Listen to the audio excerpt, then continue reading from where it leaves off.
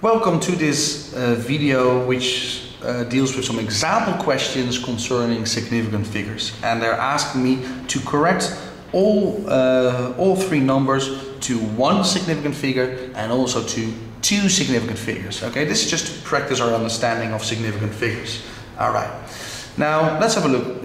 So the first number, it consists currently out of 1, 2, 3, 4 significant figures. Yeah, and I have to give it to one significant figure first. Now, what is the most significant figure, the most important number? That's the 5, all the way there. Yeah? It gives the most value to your number, that's that 5. Okay, and then it follows the same path as when you're rounding with decimals or with other whole numbers. It either stays at 5 or it goes up to a 6, and that depends on the next number. If it's a 5 or higher, the 5 would go up. In this case, it's lower than a 5. The 5 stays a 5. To one significant figure, it's not going to be 5, it's going to be 500, yeah? Because you have to, it's the zero placeholder, if you like. Yeah, you have to put those zeros there to keep it into its context, 500. Yeah, so 501.2, that is 500 to one significant figure. And it loses a lot of accuracy, yeah? So the more significant figures you have, the more accurate your answer is. Please have a look at my tutorial where I explain that in more detail. Alright, two significant figures, so 1, 2, yeah, those zeros in the middle of your number or at the end, they are significant. Only those at the beginning aren't. Yeah, we'll have a look at that in a minute. Anyways, this one is significant, absolutely. 0, that's my second significant figure. Stays a 0 or it goes up to a 1. It depends on the next number. It's less than 5. It's going to stay a 0. So also this number to two significant figures is also 500.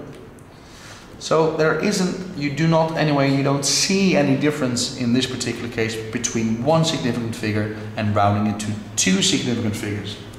Okay. The next number, one significant figure. Now, what is the first significant figure?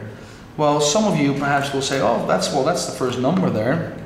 Yeah, but that doesn't mean anything, and we do not count those zeros at the beginning as being significant, because I can put those zeros anywhere if I want, because they have no value, yeah, so they're not significant.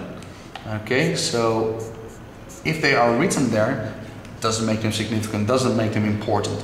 My first significant figure here is the 2, all right, it gives the most value to my number. It stays a 2 or goes up to a 3. And it indeed goes up to a 3. So to one significant figure, that is going to be 3. Two significant figures, one significant figure, that's my second one. And my second significant figure either stays a 5 or goes up to a 6. And that depends on my next one, which is less than a 5. So to two significant figures, it's going to be 2.5. Which indeed is more accurate than 3. Because it has more significant figures. Anyway, the last one, 69,499.9 to one significant figure. That's the 6, stays a 6, goes up to a 7. That depends on the next one, and indeed it goes up to a 7. Now, this isn't going to be 7, that's not your answer, that's not the same as 69,000. I've got to put those zeros there, 70,000. Do not put 0.0. Okay, because then you're assuming a certain amount of accuracy again. No, it's just the whole numbers now. 70,000, the zero placeholder, to keep it into its context, if you like.